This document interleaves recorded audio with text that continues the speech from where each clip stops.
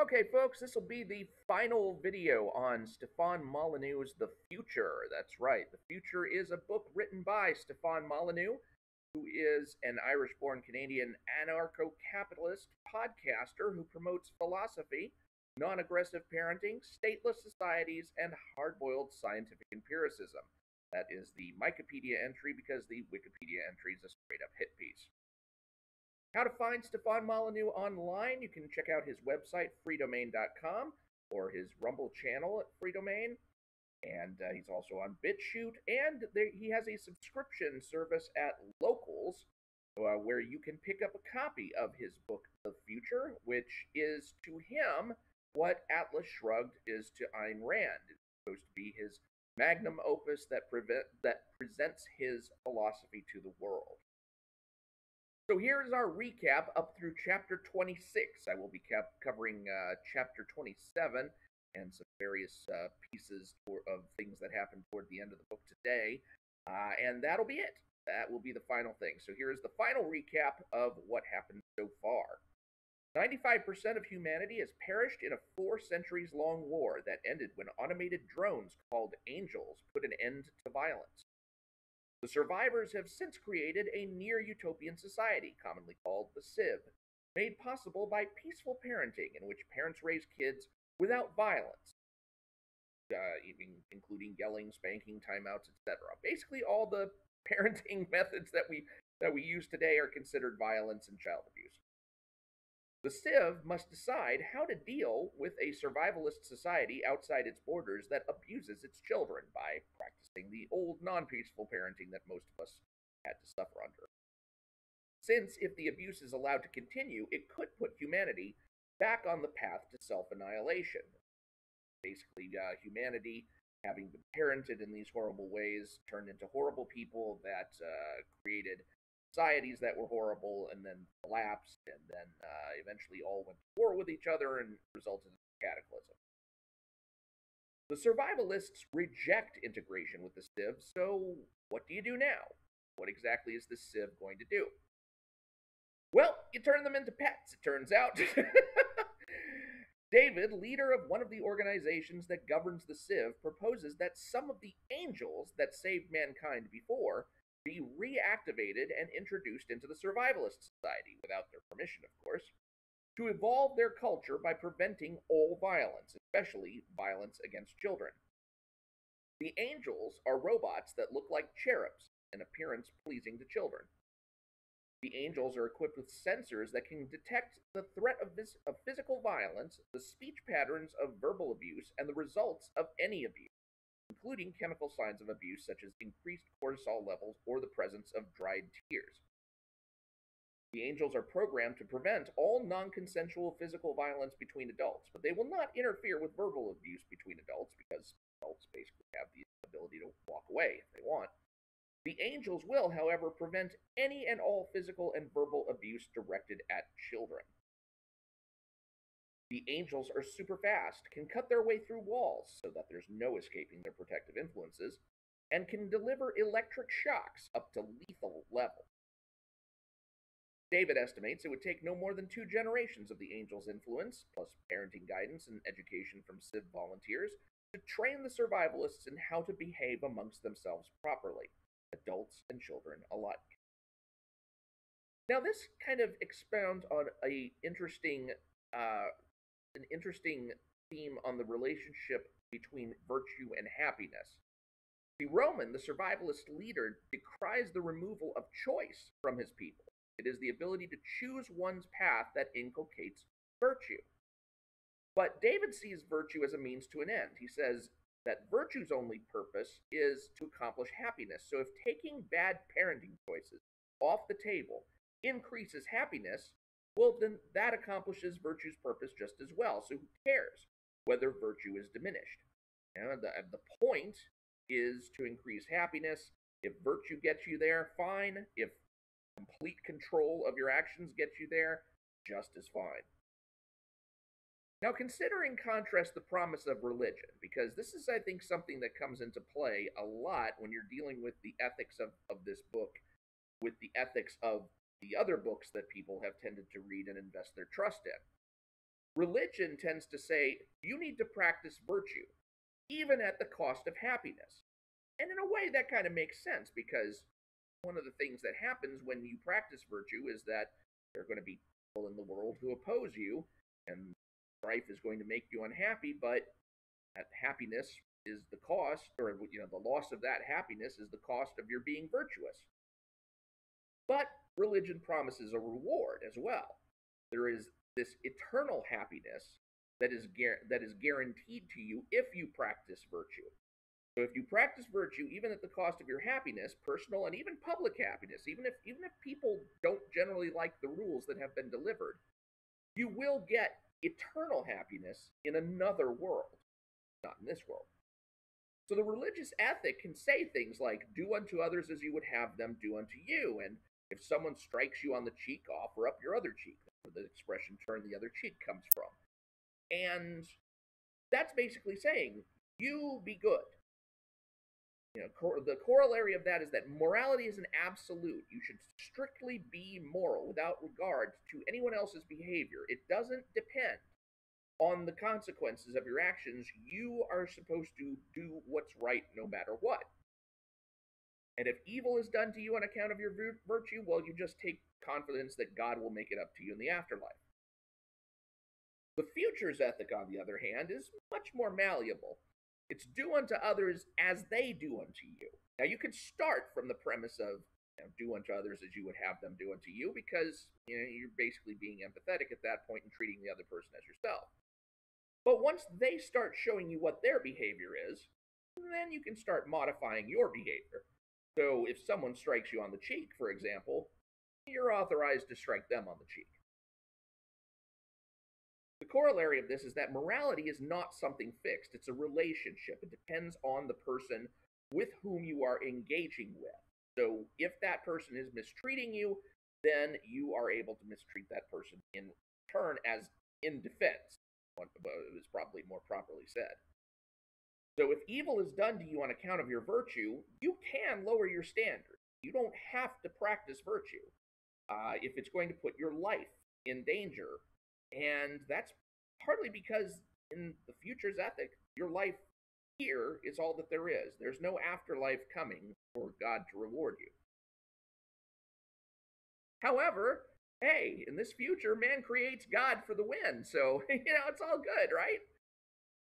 The angels are a constant, inescapable presence within the survivalist tribe, permitting no physical violence between adults and no verbal assaults or other adult misbehavior against children. Even abusive speech that a child might overhear is forbidden by the angels. The angels also regulate relationships among children, preventing their violence and abuse via verbal guidance and nonviolent restraint. Now, this is preventing children from being abusive. And the ways that the angels would do is like playing loud music to disperse them rather than subject them to electric shocks. It's annoyance rather than, actual harm. So imagine God were present everywhere. Imagine you had angels all around you, and they were basically preventing your every possible sin. You were never going to be allowed to do what you want. Your free will, in a sense, is gone because you no longer have choice. Now, this is what Molyneux wants, in a way. He's on record as favoring unregulated, unrestrained artificial intelligence systems that would deliver the unvarnished truth to mankind, likening such a truth-bearing, unbiased system to having God on Earth. Very, very impressive to hear him talk about AI in terms of it being God, because, if God is something that can't lie, then if you actually program AI correctly and just program it with the truth, then you would actually get something that was telling you the truth all the time, the way that God is supposed to do. But what do we know about AI today, of course? That people have to program AI, and that means people have control over what AI learns and what AI thinks and what AI gives credibility and what AI does not give credibility to. So generally, AI is an actual system that is very, very much human driven. And that's the kind of thing that kind of puts it makes it hard to believe that any kind of benevolent AI that would be so controlling is actually a good thing. However, it's important to understand that when Molyneux posits this world where AI-driven robots monitor and regulate human interactions until such monitoring and regulation is no longer needed because all learned how to behave, this story is not hyperbole. This story is not a cautionary tale. This is the world he actually wants. One where robots can intervene at any time to stop you from what they think is wrong, and you would have no recourse. It echoes to me of Marxism's dictatorship of the proletariat, this living under robots. It strikes me as the idea that, for a while, society, because it doesn't know how to behave, because it doesn't understand what real morality is or how people really ought to think and relate to one another, well, you just need to put some people in charge so that these people will be able to dictate to everyone else how it is that they are supposed to be, they will basically re-educate the people, and they will rewire the people into the kinds of human beings that they always should have been, and therefore they will create this better race of people who, eventually you can finally take the enforcers away, and the people will just live as they should because they want to live as they should, and that's how they'll be, just by nature. it's like you start with totalitarianism to get to a point of freedom. Except, has that ever worked? And why do we think that would work in a world where AI is doing the totalitarianism? And would anybody really stand for that? That's the thing. It's like, I think everybody must, on some level, worry about the programming that's going into the AI and say, well, what if AI needs to be changed? Is there a way to change it? And you can say, well, and the AI is going to be self-regulating, and it can be self-correcting, and it'll never have to get input from any other outside source. And so you're basically throwing away any ability, either for you or for future generations, to modify or even improve on what the AI is doing. It's one of these scary situations, and even though I know one of the things Molyneux talks about toward the beginning of the book, and we covered this some in one of my videos, I think it was on chapter 2 of the book, excuse me, that Molyneux looks at a lot of the science fiction of today as presenting technology in a negative light, saying that all that technology is going to do for us in the future is actually make our lives better. But when you look at this scenario, how many people are actually looking at this scenario thinking this is better? One where there's a robot in every home telling you what to do at all times and shocking you into compliance if you don't obey it. Who are your overlords? Bow down before your robot overlords because they know what's best for you. Yeah, that's actually the theme, I think, in science fiction that we shy away from, that we look at as being utopia. And the idea that, oh, wait, no, good totalitarianism has never been tried is the message that I feel like I'm getting from this book. Just like the liberals say, real communism has never been tried. If we were doing it, and if we had control over you, then you could trust that everything would go smoothly. Well, hey, if you would just trust Stefan Molyneux to program your AI, then hey, you would have robot overlords that were the best robot overlords that you could ask for. Oh boy. Now, side note, we get into the realm of mythology a little again, and it's downright insulting. The sentence, Roman's sons were named Ain and Cable, literally translates to, the author is laughing at you now, so good luck taking the rest of the book seriously. Oh my gosh. In Genesis 4, This is for the, if you have no experience with the Bible at all, you probably don't know this story then. So let me just give you a quick summary. In Genesis 4, Cain and Abel are the first two sons of Adam and Eve, the original human couple who corrupted themselves, lost their innate perfection, and consequently were thrown out of paradise. The relationship between these first two children of humanity was so dysfunctional that one murders the other. Mankind plummets from perfection to murder in one generation.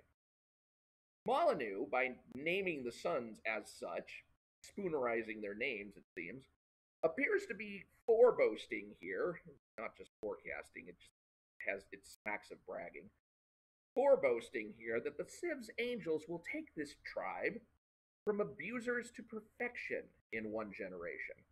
So basically, it's like God created man, man fell, and then all of a sudden man created God, and God's going to, this man created God is going to, this human created God, I should say, is going to take humanity to perfection. And the thing is that as with the Future's prologue, when you introduce this mythical element, when you're clearly harkening back to mythology, it causes the reader to view the story as a flight of miraculous fancy rather than as a serious treatise on what kind of society humanity could actually produce.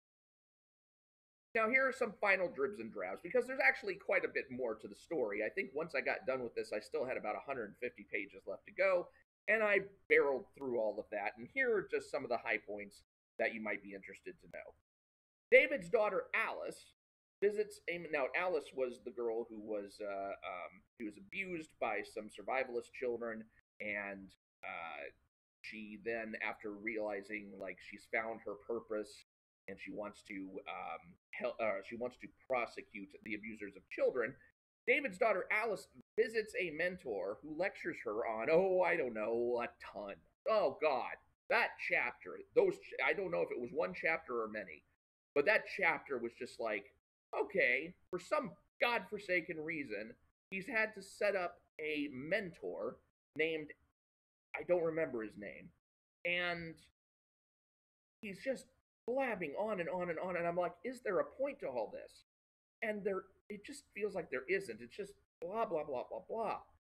And that's one of the things that is one of the huge problems of this book, is that Molyneux never misses an opportunity to have his characters lecture one another at the expense of narrative progress. It's like, come on, we need something to happen. And then you feed in, it reminds me of, there's a writer, Andrew Vax, who has also written extensively about abused children. And he has said, very wisely, that you cannot just soak the reader in your point of view and expect the reader to absorb it. Your point of view should be like the fat that you marble into a steak. The narrative of your story is the steak. But when you can, at times and in small measures, marble in some of the fat of your philosophy, that's when you have the proper balance. And you cannot just keep giving these philosophy dumps throughout your book. Because if nothing is happening, then all you're doing is going blah, blah, blah, blah, blah, and the reader is wondering, well, what's going to happen next? Where is this all leading to? Is there going to be a payoff for all this? And oh my gosh, there's so much in this book that just doesn't feel like it pays off. And the book, consequently, because we lose that narrative flow again and again and again, the book just jogs in place. Now, we're interrupted a couple of more times by the musings of former U.S. President Lewis Staton, freshly awakened from cryosleep, until he finally takes over the narrative altogether. And now, here is one of the main problems with the book. The book really, really, really suffers because you have these two competing narratives going on. One of them present in the stream of consciousness interruptions that this Lewis Staton is delivering here and there. And then the other is the narrative of Alice going to the mountain, encountering the survivalists, suffering abuse at the hands of some survivalist children, and then returning to the Civ, where the Civ has to figure out what to do with the survivalists. That's one narrative. And then Staton has another narrative. In fact, his narrative is what's referenced in the original description of the book, which talks about a guy who wakes up and into a world that is completely opposed to his philosophical views, and now he's going to be judged by it. That's basically the remainder of the book, is the result of his having been awakened, being introduced to this new world of the future, and realizing that he's going to have to stand trial for his prior misdeeds. And it, it's just like, that would have made probably a great second book, because you wouldn't be trying to switch back and forth between the two narratives. You wouldn't, part of a lot of which was like autobiographical. I mean, if you could have, if he could have, if Molyneux could have taken Staten's story and made it its own story, and made that the future book 2, you know, whereas Alice's story would have been the future book 1, this would have gone over a whole lot better, because you wouldn't have been shifting between two different kinds of books, mainly. And also so that the reader might be able to be introduced to more concepts through, I don't know, other kinds of action. I remember putting forward some ideas earlier on, but I'm just basically saying that this needed to be 2 books. And it's so obvious that it needed to be 2 books that it just felt like, you know, oh, I see how you're trying to weave things together, and it just falls flat. By the way, one of the things that I talked about in an earlier video was the absence of last names other than that of Louis Staten. Finally, toward the end of this book, they make an appearance. First on the person of Staten's lawyer. I don't know why. I guess it's just because, you know, Molyneux finally figured out, oh, you know, I really need to give these players last names now. And now that this man, you know, Louis Staten, whose actions led to the humanity-decimating cataclysms of the Wake, he is to be tried by the Civ for an initially unspecified list of crimes. Well, last names are then attached to Alice. Alice gets a last name. Isn't that amazing? I mean, that was one of the things I was complaining about, is that David, Alice, and her mother Gretchen didn't even have a first name for most of the book. And then they never had a last name until now, this portion of the book, and I don't think it's actually Alice's family last name that she would share with David and Gretchen. So I'm still a little bit in mystery as far as what his last name is. But her name really means nothing. I mean, she just has to give one because she's now last names are acceptable. But dear God, I mean, this is something that should have been done a long time ago. So the trial of Staten is metaphorically a trial of present-day society and its parental hypocrisies. You know, you just feel it flowing through the list of accusations running through this trial, and basically Staten trying to be the steel man who presents all of what society of today's excuses would be, while have the prosecutor demolishing them and making arguments against how, you know, our present day style of life is. But it's also an opportunity for Molyneux to vent his frustration at the persecution that he feels he suffered in trying to advocate positive change in the world. Laughably, and seriously, I did laugh when this happened, it is revealed that the reason Staten's son nearly destroyed the world. Now remember, Louis Staten was president of the United States, and one of the things that we find about him is that his son, whom he parented and therefore is in some way responsible for creating, his son nearly destroyed the world. And so you kind of think, well, what happened? You know, did he become president after Staten became president? Did he become a military leader? I mean, was he a warlord? Was he like in the United Nations or something and caused its collapse? I mean, what kind of politician was this guy? Or was he some sort of general? I mean, what was he? That's kind of left up to mystery, and you don't really realize it's a mystery until this point, but it is revealed that the reason Staten's son nearly destroyed the world is that, drumroll please, wait for it. No, seriously, you're gonna love this. He owned a social media company that censored people like Molyneux. I shit you not.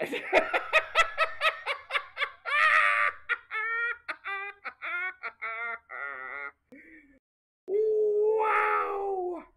Wow! Wow! Wow! Ladies and gentlemen, I don't know if your head can get any more swollen than to think, if only they'd let me talk, I could have saved everything. Holy shit. Okay. Well, that is all that I have got for you on this book. Ah, the only thing that I'm so glad to be done with this. What's really sad is I know he's got another book written. It's a prequel to this book called The Present, of course. Future, the prequel naturally is called The Present, and I believe The Present is going to show how it is that society stumbles its way into the cataclysms that were responsible for nearly destroying the human race. And God, I'm just not looking forward to it. And the sad thing about this is that Molyneux was a good writer. He was, and there are good elements to this kind of stuff here. I mean, despite my laughing, I mean, the social media bit revelation was it was kind of a nice twist. But,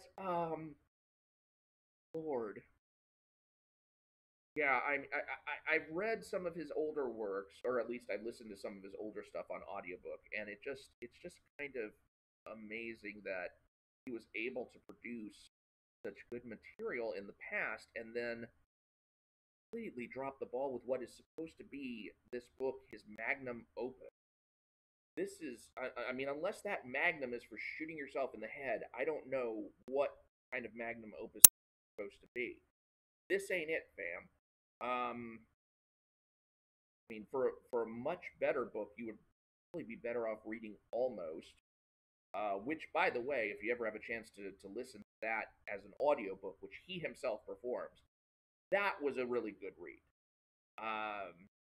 I tried listening to The God of Atheists, but he has a problem in that book that is not quite as pronounced as it is in the future, which is he will have chapters that are absolutely dedicated to just philosophizing and talking about certain types of people and how they interact and react and things like that.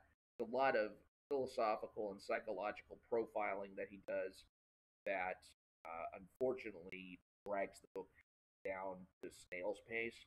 I actually had to skip a lot of sections on that, and there is another section about a boy band that I really didn't understand trying to listen to it.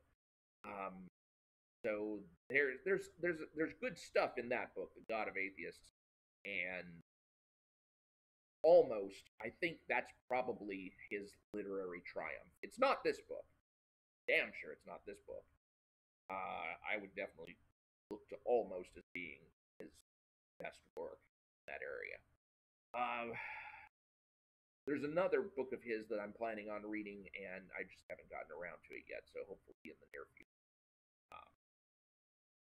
Okay, so that's about it. I'm done. I'm done with this book. This is the end of the playlist.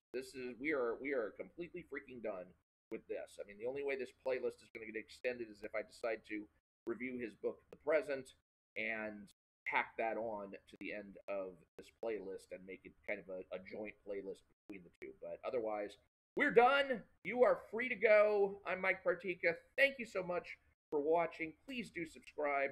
Get a chance. Things are coming to a head over for the Rippaverse. Please do watch my latest video on that, and get back into the comic book review section in hopefully very, very, very soon. Once again, I'm Mike Partika. Do subscribe, and I will talk to you later.